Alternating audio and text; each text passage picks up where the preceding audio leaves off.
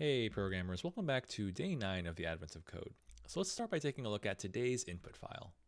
So it's going to look something like this. It's just going to be a file with a bunch of positive numbers, each on their own line. And so what is today's prompt all about doing? Well, what we have to do is really look at some previous numbers based on our current position.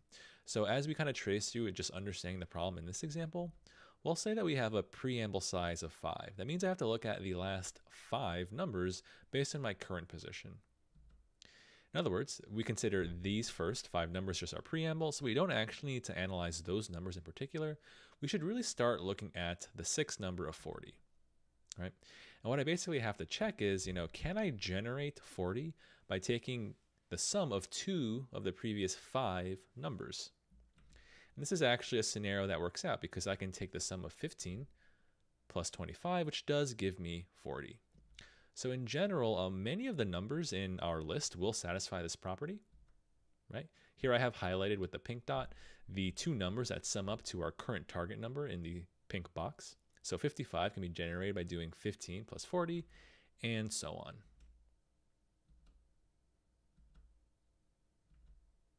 However, formally put, in part 1, what they want us to do is figure out the first number in the list that is not the sum of 2 of the previous 5 numbers. If we speed things up, that would actually result in this 127, right? 127 is not the sum of any 2 of the last 5 numbers. So that would be the answer we want to return. And so we just want to return the final answer of 127. However, in our actual problem, they give us a preamble size that's a little larger. We want to actually deal with the last 25 numbers. That being said, this shouldn't be too hard to implement because it's just a matter of using the classic sliding window strategy. Let's jump right in. All right, let's code up part 1. So in my part 1 file, I have my classic readLines function. Let's just start by reading all the lines from our file. It looks like we need to convert them into some actual number data. So I'll do await readLines. Should give me a nice array of those strings. I'll save that into my lines. But let me, more importantly, get the true numbers by doing lines.map, then using that number static method, right? So we'll see what the numbers look like right now. We'll do console.log on numbers. Should be a pretty large array of these numbers, right? Let's run part 1. And so I'll start by creating a helper function just to check if there is a pair of numbers that adds to my sum, right? So I'm going to do const, we'll call it pair sum. It's going to take in an array and also a target. And in general, let's say I called my pair sum method and I gave an array like this. We'll say 1, 2, let's say 4, 7. So let's say that was my array, and let's say my target was 5. I want this to return the Boolean true. In a similar way, we can have a similar example. Let's say that I wanted to find the sum of, let's say, 10 within this array. That should return false, right? There is no such pair like that. And so to actually solve this one, it's a matter of just finding a pair. So I could use nested loops, set I equal to 0, iterate while I is less than array.length, and of course do I++.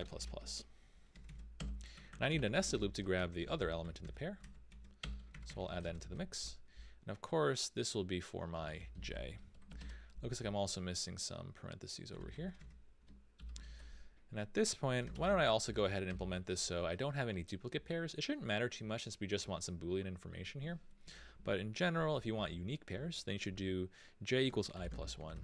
If I ensure that j begins 1 greater than I, I'm looking at all unique pairs.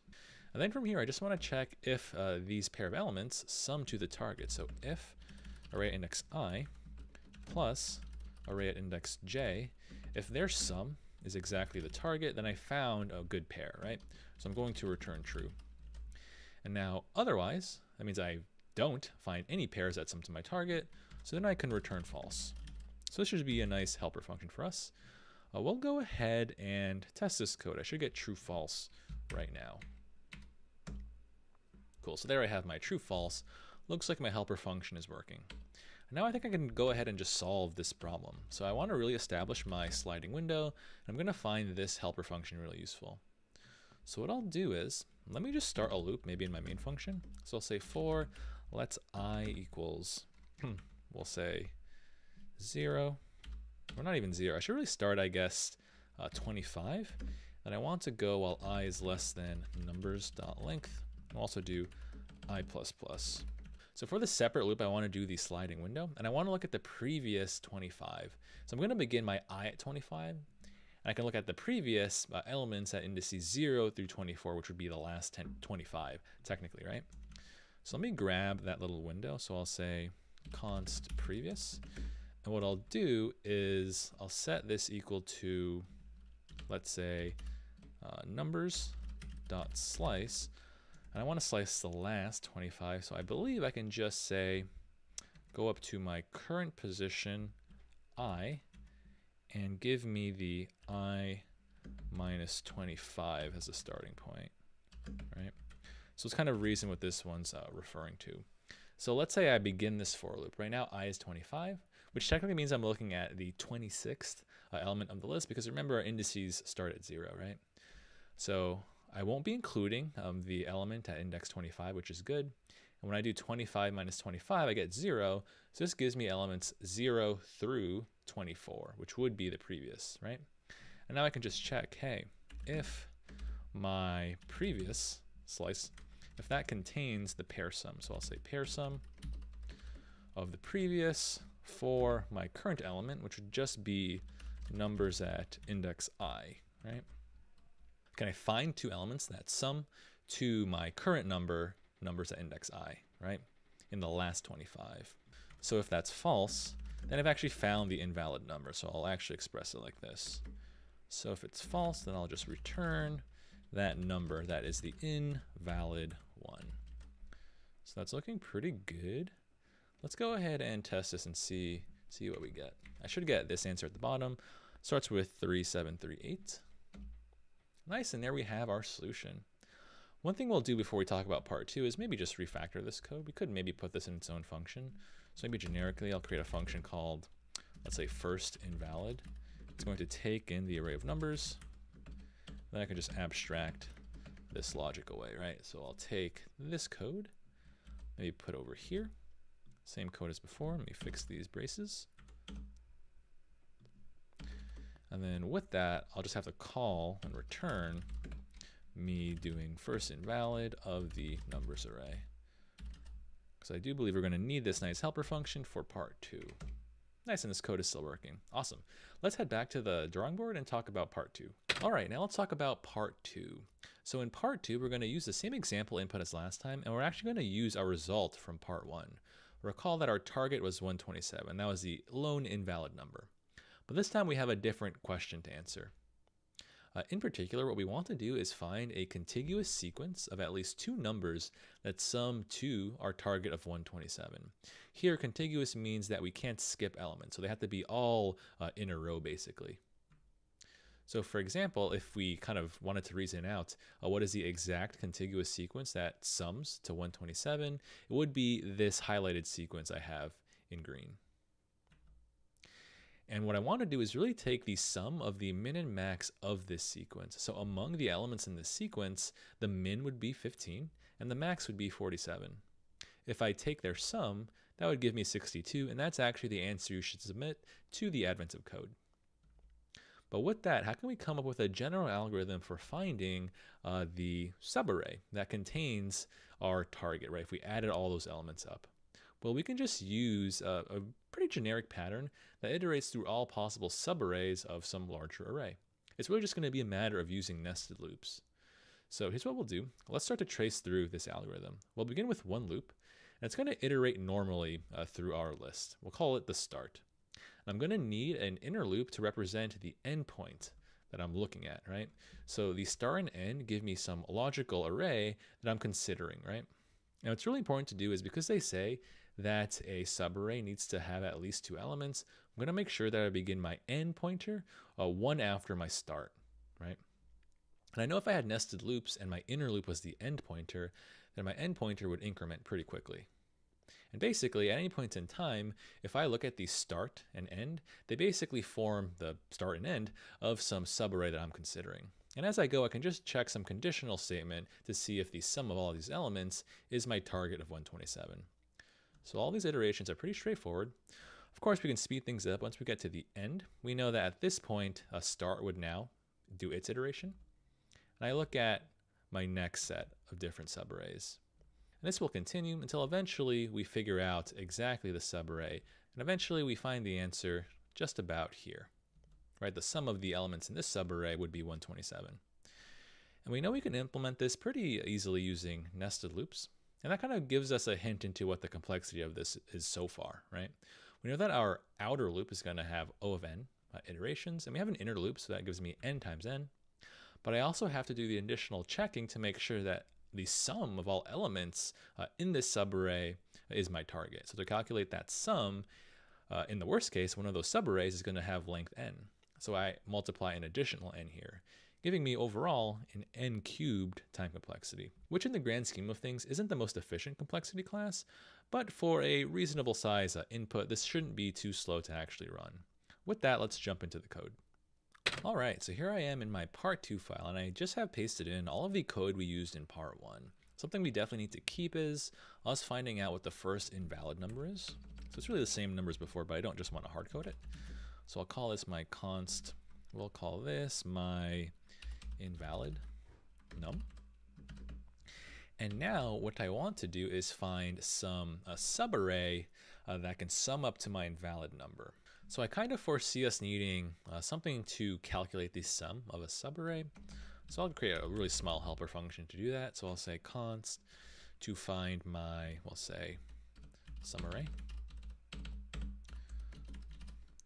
Go ahead and take in some arguments. We'll call it array. And we can use, reduce here if we wanted to. I'll just keep it nothing fancy. And we'll just use a classic sum strategy. So I'll set some initial sum equal to 0. Then I'll iterate through every element of the array. So I can say for, we'll say let ele of array. So that gives me the elements. And for every element, just add it into the sum. Also changing and increasing the sum, right? And then we just return that sum variable. So that function should be good to go. I do like to test everything as I go. So let me try to call this function. I'll call sumarray, and I'll give it elements, add some parentheses here. I'll give it the elements, let's say 5, 2, and 8, right? So this should be a nice 15 if this is working. We'll just run part 2 as it is. Nice, so there's my 15. So this helper is going to be useful. And now I need code to look at all possible subarrays, right? Like subsequences, we call it. And so I'm going to use that strategy from the whiteboard. So we'll set up nested loops, kind of like we always do, to really point to the start and end of our logical subarray that we're considering. So I start at the very beginning. So I can say let I equal 0, go from I less than numbers dot length, I plus plus. And pretty similar for j. But I need to make sure that I don't look at any strange subarrays. So at any point in time, it should be the case that I is less than j. I don't want my start and end to cross. That would be bad, right? So to fix that, kind of like we mentioned before, I can just look at j beginning at I plus 1. This is going to ensure that j starts 1 greater than I, and it only gets larger from there because I do j plus plus. So this gives me a nice window. And what you also notice here is I'll consider the subarray I'm at as being inclusive, right? So if, let's say I is 5 and j is 8, that means I want to look at elements 5 through 8, including both of those bounds, right? So let me grab a slice here. So I'll say const my subarray,